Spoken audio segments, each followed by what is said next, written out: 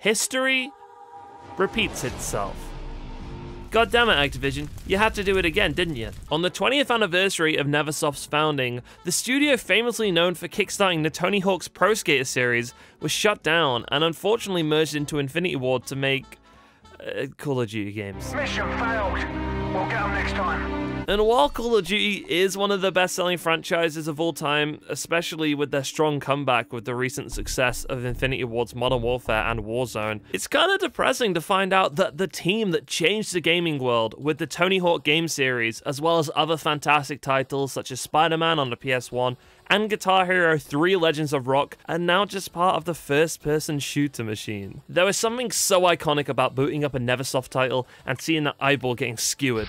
You knew you were in for a good time. In fact, some of my first gaming memories come from playing 2000's Spider-Man on a PS1, avoiding that creepy yellow smog below the buildings, sneaking through the bank, feeling the pressure from the fantastically unnerving soundtrack, and frantically running through the vents away from Venom. Later in my childhood, I went on to fall in love with Tony Hawk's Underground 2 and American Wasteland, as well as Guitar Hero 3 Legends of Rock, pushing my love for rock music and even introducing me to Weezer's Blue Album. Come on, where would we be without Blue Album? But unfortunately, as much as I loved Modern Warfare 3 back in the day, it seemed as if parent company Activision were testing the studio out in 2011 to see how well they would cope shifting from such charismatic and chaotic games into producing a Call of Duty title every other year. And thus, 20 years to the date of being founded, Neversoft marked the end of their legacy by burning the skewered eyeball sculpture they had at their office. But this wasn't the first time that Activision had disbanded one of their teams of great game developers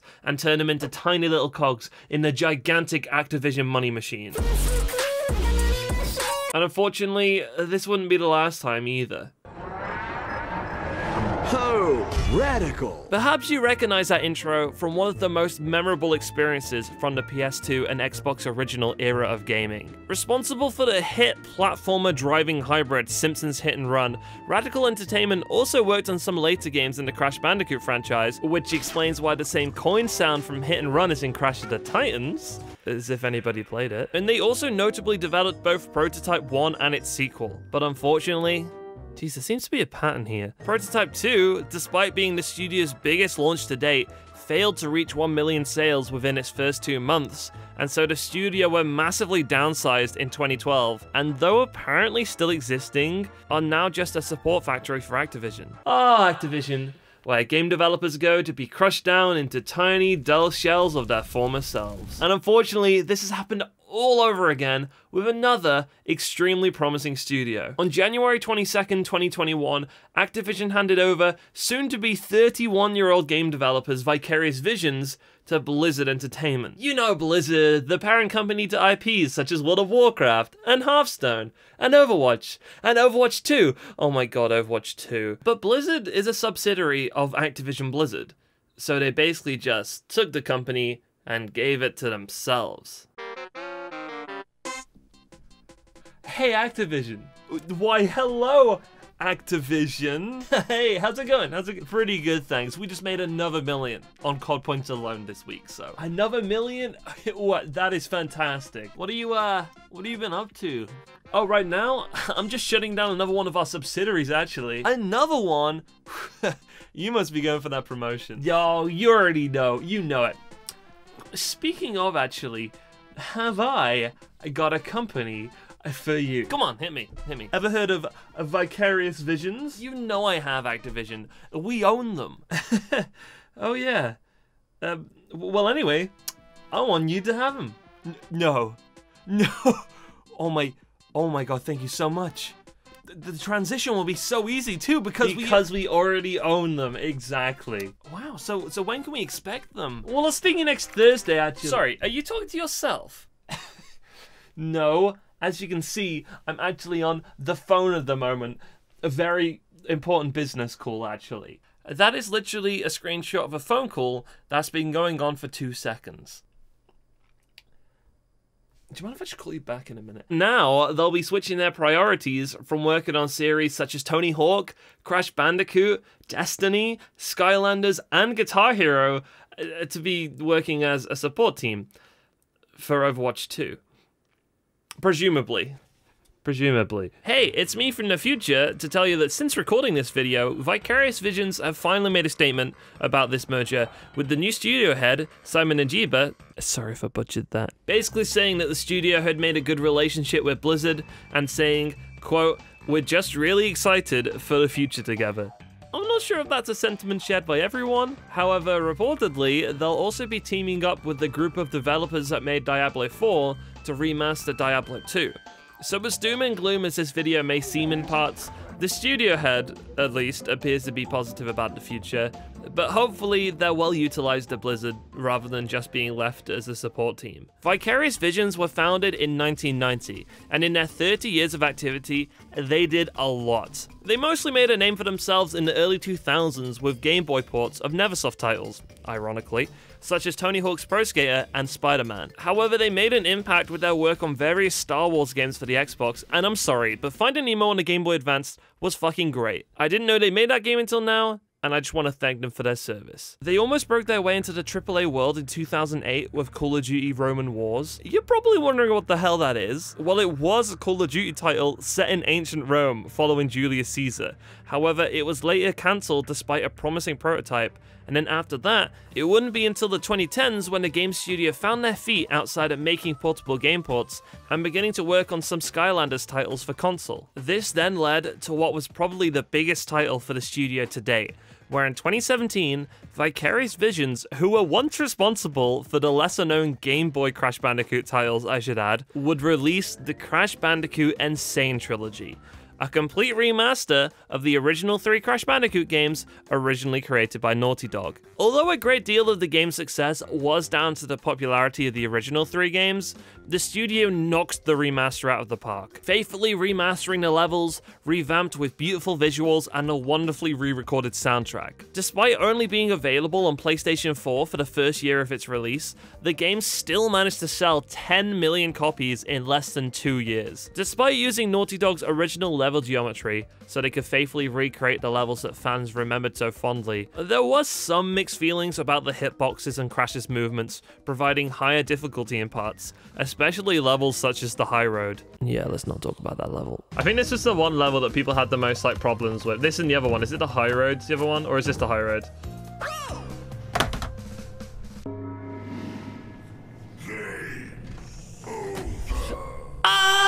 Other than this, it was very well received, with most criticism coming from reviewers who didn't expect the harsh difficulty of the trilogy, which isn't really anything to do with the people who remastered it, is it? Like, some of these reviews are from people saying, well, I don't remember Crash Bandicoot being this difficult. What? Vicarious Visions poured so much love into this title, researching into the Crash community, getting fans to game test and provide feedback, making sure they got everything right.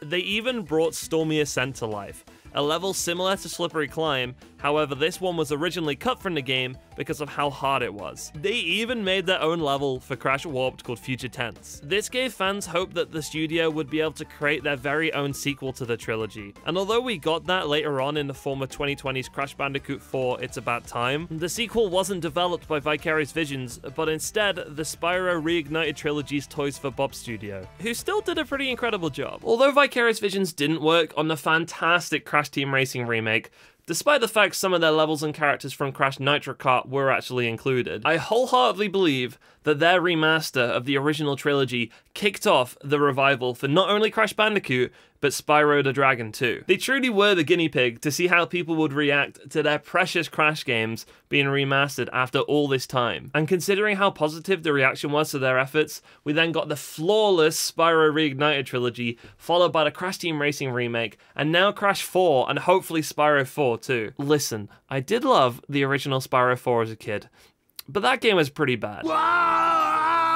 Without the incredible work that Vicarious Visions put into the n.sane trilogy, we wouldn't be tearing our hair out at Crash 4 right now, and they didn't even work on that game. Come to think of it, if they did, it would probably be a little bit more forgiving. Recognizing their potential, and probably the amount of money they made, Activision then assigned a team to tackle another very precious remaster, this time in the form of the iconic Tony Hawk's Pro Skater 1 and Pro Skater 2. It was almost as if Activision were spying on me to find out which remasters I would pay the most money for, because I maybe bought the Deluxe Collector's Edition. The n.sane trilogy didn't come with a skateboard though, so Oh, but I did buy a PS4 to play it. And listen, I wasn't waiting a whole year for it to come to Xbox, okay? Despite not experiencing much of the first two Pro Skater games before this remaster was pulled off incredibly well, beautifully transforming these polygon-ridden maps and bringing them to life in stunning HD, and much more impressively than Robomoda back in 2012. We won't talk about Pro Skater 5. Tony Hawk was back. And with an average of 88 out of 100 on all platforms from Metacritic, as well as many other positive reviews across the board, pardon the pun, fans of the skateboarding franchise, myself included, were extremely excited, quickly 100%ing both games, unlocking the secret characters, winning games of graffiti online, sometimes, and grinding the hundreds of challenges there were to complete. And this begged the question: what does this mean for the future of the Tony Hawk franchise? In almost any comment section about the game, fans begged for Pro Skater 3 and 4 next, or possibly as a DLC. We were talking about an Underground 1 and 2 remaster bundle, perhaps even American Wasteland. And with how successful the launch was, these wishes didn't seem to be sat too far out of the plane of reality. On September 14th, just 10 days after the launch of the game, it was announced on the Activision Blizzard Twitter account that it was the fastest Tony Hawk game to reach 1 million units sold in franchise history. This incredibly good news was celebrated on the Activision Blizzard Twitter account. What a fucking slap in the face. It appears that somehow 1 million sales in 10 days wasn't enough for Activision to want to keep Vicarious Visions leading the Tony Hawk revival. Surely it's got to be more complicated than that. It just seems insane to me that they would take them off this project and move them over to Blizzard to just be a support team if they made them this much money and this much success. I'm hoping this means that they're being pushed onto bigger and better things.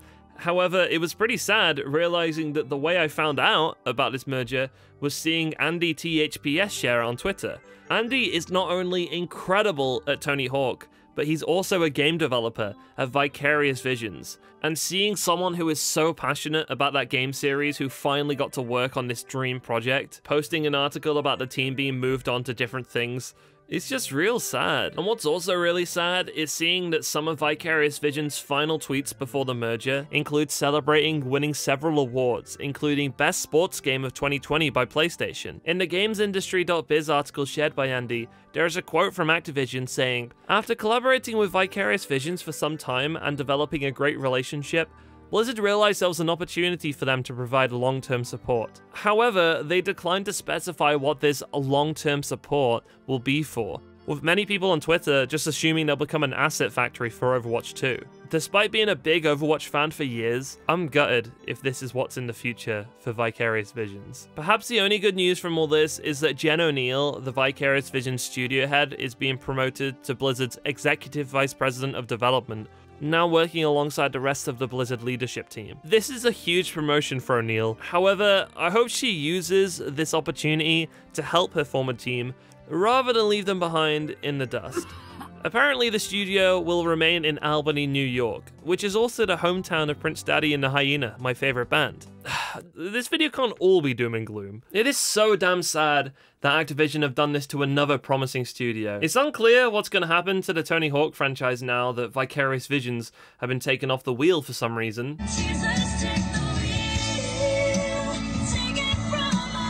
People are speculating that either Toys for Bob or maybe Beanox will take over. Both those studios also helped revive Crash Bandicoot, with Toys for Bob doing Crash 4 and Beanox doing Crash Team Racing. Some people may recognize Beanox because they did work on the Pro Skater 1 and 2 remake. I'm not sure how much work they did on it. They have been working on the new Call of Duty Black Ops Cold War recently, which is a little bit worrying. Hopefully they don't suffer the same fate as those other fantastic studios, because they really delivered on Crash Team Racing. On release day, that game was fantastic, and then for an entire year after, they were giving us constant updates and Grand Prix, new characters, new carts, new tracks. It was incredible. But the point of this video isn't just to ponder on the future of a franchise that Vicarious Visions worked so hard to reboot, and so faithfully too, but more so to criticize Activision and how eager they are to turn any subsidiary of theirs into a support team. How many support teams do they need? That's a genuine question. So I just want to say thank you to Vicarious Visions for basically being the catalyst to why some of my favorite franchises are back and rebooted and remastered and looking the best they've ever looked. Without them, some of my favorite gaming experiences of the last few years just wouldn't have happened. And Finding Nemo on the Game Boy Advance was genuinely sick. On behalf of everyone, I'm sorry that you've met the same fate as some fantastic studios before you also met. And I really hope that they're utilized well at Blizzard, so this whole merger wasn't for nothing. But thank you so much for watching the video, everybody. My name's been Brody, otherwise known as Knock. Sorry, I'm just getting the text. It's from Activision. They just said, if you don't like the video, they're gonna merge you into a company, so... There's not really anything I can do about that, sorry. They didn't say anything about subscribing, but I'd probably play it safe if I were you. Anyway, I'm gonna go and play a game that's not by a money-hungry company like Activision now. See you later!